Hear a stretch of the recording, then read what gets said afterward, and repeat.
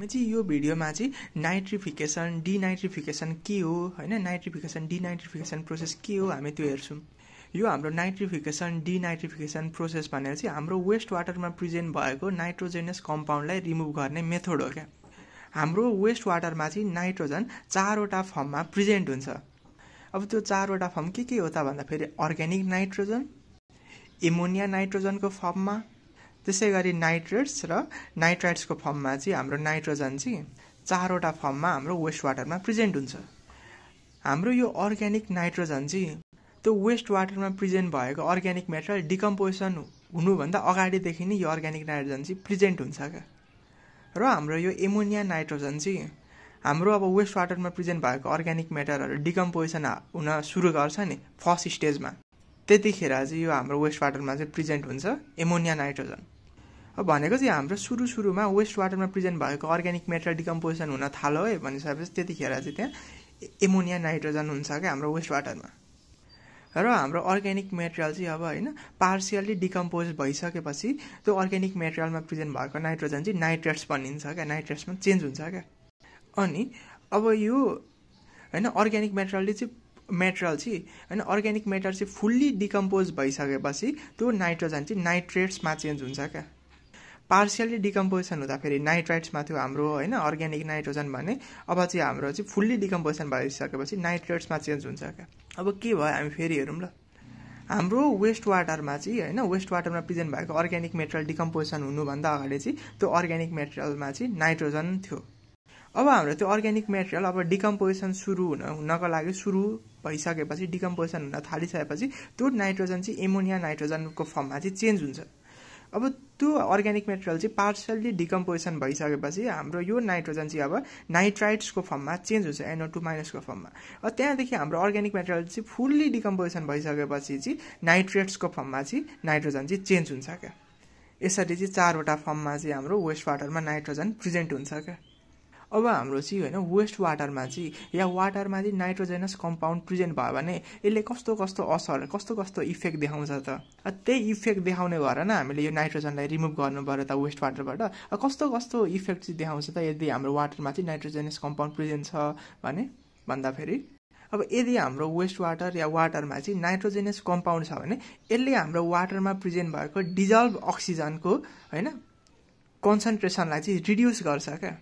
अब के हुन्छ भन्दाखेरि यदि हाम्रो वेस्ट वाटरमा चाहिँ नाइट्रोजेनस कम्पाउन्ड छ भने अब त्यसलाई डिकम्पोजिसन गर्नको लागि ब्याक्टेरियाले डिकम्पोजिसन गर्ने भयो। अब त्यो डिकम्पोजिसन गर्नको लागि ब्याक्टेरियालाई चाहिँ धेरै अक्सिजन चाहिन्छ, जसको कारणले चाहिँ त्यो वाटरमा प्रेजेन्ट भएको डिजल्भ अक्सिजन चाहिँ रिड्युस हुन्छ क्या।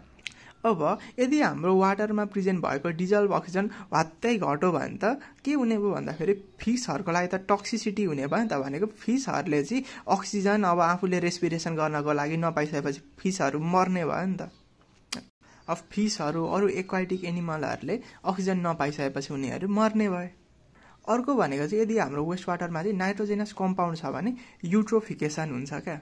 यो युट्रोफिकेसनलाई चाहिँ हामी अल्गल ब्लुम पनि भन्ने गर्छौँ। यो चाहिँ के हुन्छ भन्दाखेरि यदि हाम्रो वेस्ट वाटर या वाटरमा चाहिँ नाइट्रोजेनस कम्पाउन्ड छ भने ब्लू ग्रीन अल्गीहरू चाहिँ त्यो हैन पानीको माथिपट्टिको क्या यो हाम्रो फ्लो गरेको हाम्रो पानी भयो ड्रेनेजमा, त्यो ड्रेनेजको पानीमा नाइट्रोजेनस कम्पाउन्ड छ अनि त्यसको माथिको लेयरमा चाहिँ अल्गी ब्लू ग्रीन अल्गीहरू चाहिँ ग्रो हुन्छ क्या। अब पानीको माथिपट्टिको लेयर सबभन्दा surface लेयरमा blue green algae grow भयो भने त त्यो पानीभित्र त सनलाइट त छिर्न पाएन नि त। भनेको त्यहाँभन्दा मुनि प्रेजेन्ट भएको हैन अब त्यो पानीमा प्रेजेन्ट भएको तल हैन भित्रतिर प्रेजेन्ट भएको प्लान्टहरू मर्ने भयो। त्यसै गरी अब सर्फेस लेयरमा चाहिँ ब्लू ग्रीन अल्गी चाहिँ ग्रो भयो भने अब एरिएसन प्रोसेस पनि नहुने भयो नि त। किन भन्दाखेरि त्यो ब्लू ग्रीन अल्गीले चाहिँ त्यो एरिएसन भनेको त माथि सर्फेसबाट एरिएसन हुने भयो। अब त्यो एरियै ढाकिदिसकेपछि एरिएसन रेटलाई पनि घटाइदिने भयो नि त, जसको कारणले चाहिँ झन् पानीको डिजल्भ अक्सिजनको मात्रा चाहिँ घटेर जान्छ क्या। त्यसै गरी आइएसओ स्ट्यान्डर्ड 10500/2012ले के भन्छ भन्दाखेरि हामीले हैन जुन वेस्ट वाटर ट्रिटमेन्ट गरेर आएको वाटरको चाहिँ नाइट्रोजेनस कम्पाउन्डको कन्सन्ट्रेसन चाहिँ लेस देन 45 mg/लिटर हुनुपर्छ भन्छ क्या। यदि यो भन्दा बढी नाइट्रोजेनस कम्पाउन्डको कन्सन्ट्रेसन छ भने यो ट्रिटमेन्ट गरेर आएको वाटरलाई चाहिँ हामीले इरिगेसन युज गर्न पाउँदैनौँ, त्यसै गरी हैन युज गर्नु हुँदैन। त्यसै गरी हामीले डाइरेक्टली खोलाहरूमा चाहिँ हामीले यो मिसाउनु हुँदैन भन्छ क्या। अब चाहिँ हामी यो नाइट्रिफिकेसन प्रोसेस भनेको के हो हेरौँ।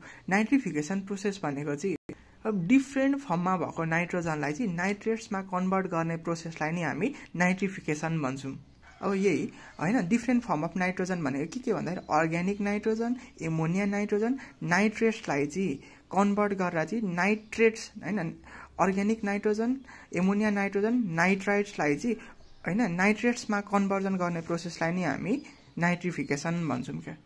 अब हामीले किन नाइट्रिफिकेसन गर्ने अघि भनिहालेँ, यदि हाम्रो वेस्ट वाटरमा चाहिँ नाइट्रोजन छ भने त्यसले चाहिँ होइन त्यसलाई डिकम्पोजिसन गर्नको लागि ब्याक्टेरियाहरूले धेरै अक्सिजनहरू युज गर्छ, त्यही भएर चाहिँ हामीले नाइट्रिफिकेसन गर्नुपर्छ।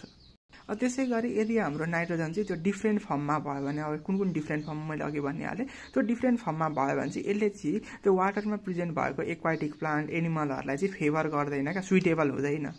अब यो कतिखेर हामीले नाइट्रिफिकेसन गर्छौँ भन्दाखेरि जेनरली चाहिँ त्यो हाम्रो एक्टिभेटेड स्लज प्रोसेसमा जुन एरिएसन ट्याङ्क थियो नि त्यसमा हामीले एरिएसन गर्थ्यौँ नि, त्यो एरिएसन च्याम्बरमा चाहिँ डिफ्रेन्ट फर्म अफ नाइट्रोजन चाहिँ नाइट्रेट्समा कन्भर्ट हुन्छ क्या। तर हाम्रो यो अलिकति होइन यो नाइट्रिफिकेसन गर्नको लागि चाहिँ डिटेन्सन टाइम चाहिँ लामो लाग्छ क्या, होइन अलिक लामो समय लाग्छ नाइट्रिफिकेसन गर्नको लागि। अब यो नाइट्रिफिकेसन हामीले सस्पेन्डेड ग्रोथ प्रोसेसमा पनि गर्न सक्छौँ, एट्याच ग्रोथ प्रोसेसमा पनि गर्न सक्छौँ। सस्पेन्डेड ग्रोथ प्रोसेस भनेको जस्तै एक्टिभेटेड स्लज प्रोसेसहरूमा हामीले गर्न सक्छौँ। त्यसै गरी हाम्रो एट्याच ग्रोथ प्रोसेस भनेको टिक्लिङ फिल्टरहरूमा पनि हामीले यो नाइट्रिफिकेसन प्रोसेस गर्न सक्छौँ। अब यो नाइट्रिफिकेसन गर्ने ब्याक्टेरियालाई चाहिँ होइन इनअर्ग्यानिक कार्बनहरू चाहिन्छ क्या, त्यसै गरी यो चाहिँ पिएचसँग सेन्सिटिभ हुन्छ। जेनरली यो नाइट्रिफिकेसन होइन गर्ने ब्याक्टेरियाको लागि अप्टिमम पिएच भनेको चाहिँ 7.2 देखि 9 हो क्या। त्यही भएर चाहिँ हामीले वेस्ट वाटरको पिएच चाहिँ 7.2 देखि 9सम्म मेन्टेन गऱ्यौँ भने चाहिँ हाम्रो चाहिँ नाइट्रिफिकेसन गर्ने ब्याक्टेरियाहरू मजाले ग्रो हुने भयो भनेपछि हाम्रो नाइट्रिफिकेसन प्रोसेस चाहिँ राम्ररी हुन्छ क्या, यति पिएचमा चाहिँ अप्टिमम लेभलमा हुन्छ भनौँ न। अब चाहिँ हामी यो नाइट्रिफिकेसनको चाहिँ स्टेचियोमेट्री हेरौँ। जेनरली चाहिँ यो रियाक्सन चाहिँ 2 स्टेपमा हुन्छ क्या। अब फर्स्ट स्टेपमा चाहिँ के हुन्छ भन्दाखेरि हाम्रो एमोनिया आयनको फर्ममा भएको नाइट्रोजन चाहिँ नाइट्रोसोमोनस ब्याक्टेरियाको प्रेजेन्समा चाहिँ नाइट्रेट्समा कन्भर्ट हुन्छ क्या। अब यहाँ चाहिँ के भयो भन्दाखेरि नाइट्रोसोमोनस ब्याक्टेरियाले चाहिँ एमोनियम आयनलाई चाहिँ अक्सिडाइज गरेर चाहिँ नाइट्रेटमा चेन्ज गर्नुहुन्छ फर्स्ट स्टेपमा। अब नाइट्रेट्स आयन चाहिँ अक्सिडाइज भएर चाहिँ यहाँ काट्नुपर्छ। अब यहाँ के भयो भन्दाखेरि एमोनियम आयन चाहिँ अक्सिडाइज भएर चाहिँ nitrates plus 2H plus वाटरमा change भयो। अब फेरि काट्नुपर्छ। यहाँ के भयो भन्दाखेरि एमोनिया आयन चाहिँ अक्सिडाइज भएर चाहिँ नाइट्राइट्स प्लस हाइड्रोजन प्लस वाटरमा चाहिँ चेन्ज भयो क्या, या नाइट्राइट्स हाइड्रोजन वाटरमा चेन्ज भयो भनौँ न। अब त्यहाँपछि सेकेन्ड स्टेपमा चाहिँ के हुन्छ भन्दाखेरि नाइट्रो ब्याक्टेरियाले चाहिँ नाइट्राइट्सलाई चाहिँ अक्सिडाइज गरेर नाइट्रेट्समा चेन्ज गरिदिन्छ क्या। नाइट्राइट्स NO2लाई चाहिँ होइन नाइट्रो ब्याक्टरले चाहिँ अक्सिडाइज गरेर चाहिँ नाइट्रेट्समा चेन्ज गरिदिन्छ क्या। अब ओभरअल रियाक्सन भन्नुपर्दाखेरि चाहिँ हाम्रो एमोनिया नाइट्रोजन चाहिँ अक्सिडाइज भएर चाहिँ nitrates plus hydrogen plus वाटरमा convert भयो भनेर हामीले लेख्दा पनि हुन्छ। यो त हाम्रो नाइट्रिफिकेसन प्रोसेस भयो। अब चाहिँ हाम्रो डिनाइट्रिफिकेसन प्रोसेस भनेको के हो त हेरौँ। अब यो जुन हाम्रो नाइट्रिफिकेसन प्रोसेसबाट होइन आएको नाइट्रेट छ नि यसलाई चाहिँ नाइट्रोजन ग्यासमा कन्भर्जन गर्ने प्रोसेसलाई नै हामी डिनाइट्रिफिकेसन भन्छौँ। यो हाम्रो डिनाइट्रिफिकेसन प्रोसेस चाहिँ एनेरोबिक प्रोसेस हो क्या। अब यो हाम्रो डिनाइट्रिफिकेसन पनि अहिलेकै नाइट्रिफिकेसन जस्तो सस्पेन्डेड ग्रोथ या एट्याच ग्रोथ सिस्टममा चाहिँ हुनसक्छ। अब त्यसै गरी यो डिनाइट्रिफिकेसन ब्याक्टेरियालाई चाहिँ होइन कार्बन सोर्स चाहिन्छ होइन के को फर्ममा भन्दाखेरि कार्बन जस्तै मिथानोलको फर्ममा, इन्डोजेनस कार्बनको फर्ममा या वेस्ट वाटर कार्बनको फर्ममा चाहिँ चाहिन्छ क्या होइन यो डिनाइट्रिफिकेसन गर्नको लागि चाहिँ। अब त्यसै गरी यो डिनाइट्रिफिकेसन गर्ने ब्याक्टेरिया पिएचसँग सेन्सिटिभै हुन्छ क्या। जेनरली यसको अप्टिमम ग्रोथ चाहिँ 6.5 देखि 7.5मा हुन्छ क्या। डिनाइट्रिफिकेसनको गर्ने ब्याक्टेरिया चाहिँ 6.5 देखि 7.5मा यसको अप्टिमम ग्रोथ हुन्छ भनेपछि यदि हामीलाई डिनाइट्रिफिकेसन गर्नुपर्ने छ भने हामीले चाहिँ त्यो वेस्ट वाटरको पिएच चाहिँ 6.5 देखि 7.5 मेन्टेन गर्नु पर्यो। अब हाम्रो यो डिनाइट्रिफिकेसनको स्टेजियोमेट्री कस्तो छ त हेरौँ। अब यो डिनाइट्रिफिकेसन प्रोसेस पनि 2टा स्टेपमा चाहिँ हुन्छ क्या। अब फर्स्ट स्टेपमा चाहिँ फ्याकल्टेटिभ एनेरोबिक हेटेरोट्रोपिक ब्याक्टेरियाले चाहिँ नाइट्रेट्सलाई चाहिँ नाइट्राइट्समा कन्भर्ट गर्छ क्या। जस्तै अब यो फ्याकल्टेटिभ एनेरोबिक हेटेरोट्रोपिक ब्याक्टेरियाको इक्जाम्पल भन्नुपर्दा स्युडोमोनस, नाइट्रोसोमोनसहरूले चाहिँ नाइट्रेट्सलाई चाहिँ नाइट्राइडमा कन्भर्ट गर्छ फर्स्ट स्टेपमा।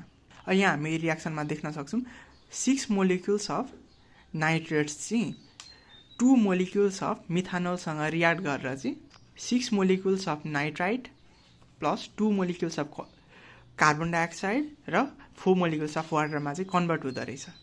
अब यहाँ जुन हाम्रो नाइट्रेट्स भन्यो नि यो चाहिँ अनस्टेबल हुन्छ क्या, र अब यो नाइट्रेट्स चाहिँ नाइट्रोजन ग्यासमा चाहिँ कन्भर्ट हुन्छ क्या, अनस्टेबल हुन्छ। के हुन्छ भन्दाखेरि अब यो 6 मोलिक्युल्स अफ नाइट्रेट चाहिँ 3 मोलिक्युल्स अफ मिथानोलसँग रियाक्ट गरेर चाहिँ अब नाइट्रोजन ग्यास होइन 3 molecules of nitrogen gas, 3 molecules of carbon dioxide, 3 molecules of water plus 3 molecules of OH- आयनमा चाहिँ कन्भर्ट हुन्छ क्या।